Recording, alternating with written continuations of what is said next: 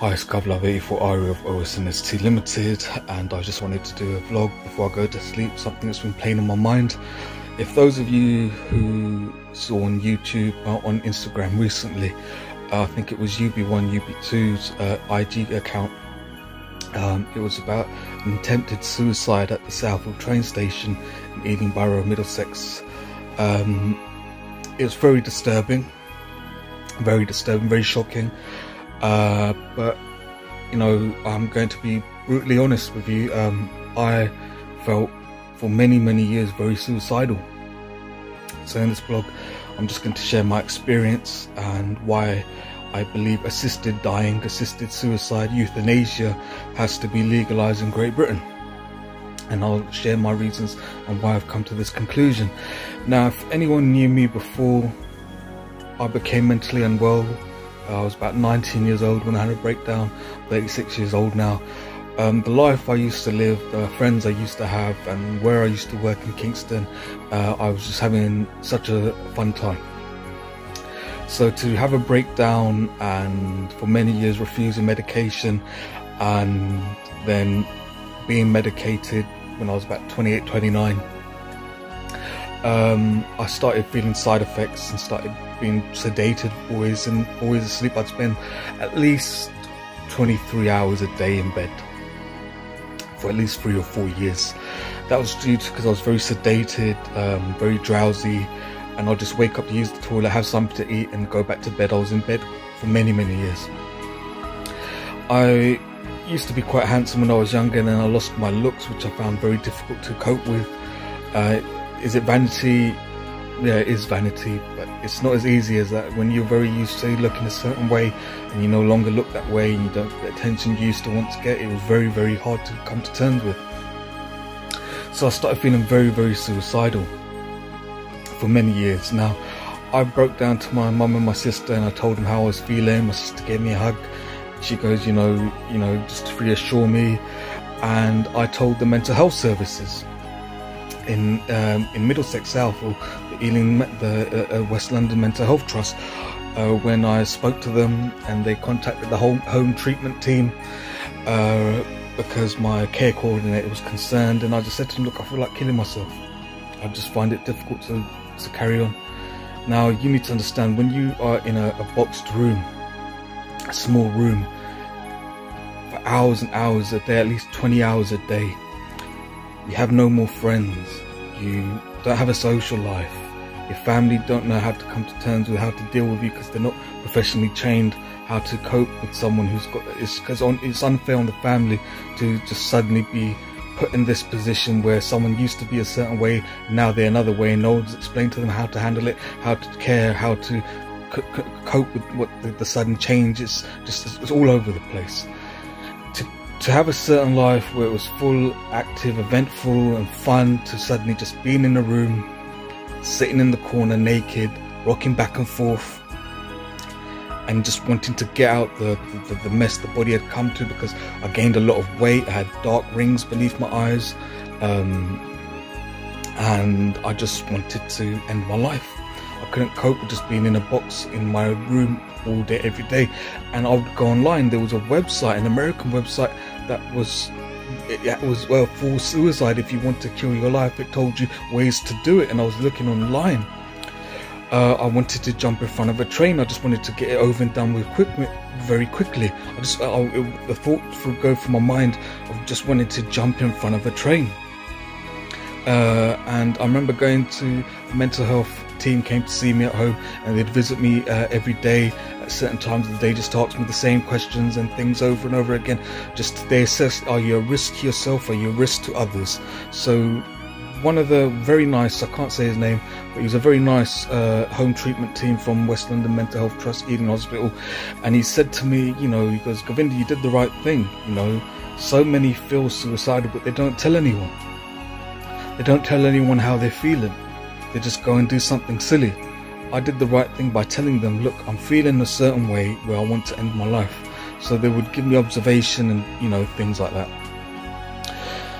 and I would want to jump in front of a train. I remember I was sitting talking to my psychiatrist, and I said to him, look, I feel like just jumping in front of a train. He goes, are you intending on doing this? I go, I don't intend on doing this, but it's just something that's going through my mind that I would want to do. Just stop this all and get it over and done with. And you know, that's how I just felt. So luckily I got in touch with Cape Communities Activities Projects in Ealing. I was referred to them. Had an amazing outreach worker, an amazing staff there, and this is basically how I got my life back on track. I wouldn't have anything to brush my teeth for anymore. So when they came to see me, she asked me, how can I help you? How can the charity help you? I go, I want to get back to work. I know I'll feel a lot better if I get back to work. So that was the goal we set. So I started meeting up for coffee, something to get out of the house for, something to have a shower for, something to brush my teeth for, and I'll travel to go and have a coffee and just have a discussion about how they can help me. And I started volunteering at the charity, and so we did a list of my responsibilities at the charity, what I do when I volunteer. So it was just things like opening the blinds in the morning, setting up the art table for art group in the morning, doing a bit of administration work, answering phone calls, taking messages, removing the art table in time for lunch, then volunteering in the kitchen, help preparing freshly cooked meals for lunchtime for members, clients of the charity. And I started just doing 2 hours a day, then went to 3 hours, 4 hours, and eventually I started doing full days. I did try to get out of full days sometimes, leave early. I was told I have to treat it like any other job. Would you say to your employee that you go to work for, can you leave early? No, you'll have to stick it out till the end of the day. So I was building my endurance up, and I was out of bed for many hours a day, and it got to the point where, you know what, I think I'm ready for work. An amazing outreach worker helped me so much, transform my life at Cape Communities Activities Projects in Ealing, in Acton, and helped me with my job application, had a look at my CV, applied for the job. And I'll tell you something like that, if I didn't apply at Primark, I've been working at Primark for 5 years now, and I'm the #1 cashier. I'm on cashier 1, the first cashier in a busy department. If it wasn't competent based interviews, I don't think I would have got the job, because I stumbled in the interview, I forgot what I had to say. But not all the time, just I think one question I had a brain freeze. Every other question when they asked me, so tell me what have you done, and you know, how do you work part of the team, and I would refer to working in the catering in the charity, and this is how we worked as part of a team to prepare meals for people at a certain time and this number of clients, and taking messages and you know, for members of staff and passing on messages, and how we all worked as a team together, taking close to the charity shop, which is further down the road on a trolley. So it looked good that this is how I work part of a team, and had references from the charity that could vouch for me. So you know, volunteering really helped immensely, so much. I really recommend volunteering if you're stuck in a rut. But you know, because it was competent based interview, I got the job, and I've been working there for 5 years, and it's transformed my life. I'm making music again. I've got 2 shitheads, my nephew and niece who I love dearly, my cousin brothers, you know, and I'm writing songs, and I've been holding, and I just feel pleasant. From what I've just explained to you, wanting to jump in front of a train, to now feeling pleasant inside. And I want to say it's really a state of mind. This is the most important thing I want to say. I've got 1 minute left. I'm gonna try to keep it under 10 minutes. There's people who aren't so lucky. Now imagine being medicated for mental health, but the medication had a side effect. You didn't feel right. It gave you aches and pains, makes you nauseous. You're always vomiting. You got a headache. So the psychiatrist has to try another medication. Then they take you off that medication, and they put you on another one. That doesn't work. Then you gain weight. You balloon. That medication does, and you're going from cocktail of medication to medication, and it just, your body malfunctions and you shut down. What do you think someone's going to do to get away from this mess that they've ended up?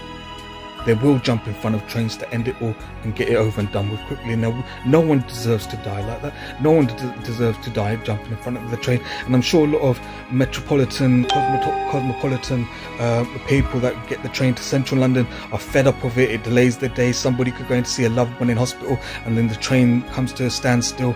But you have to understand, it's diminished. It's not selfish, it's diminished. They're in a diminished state of mind to get to that point where they just want to end it all.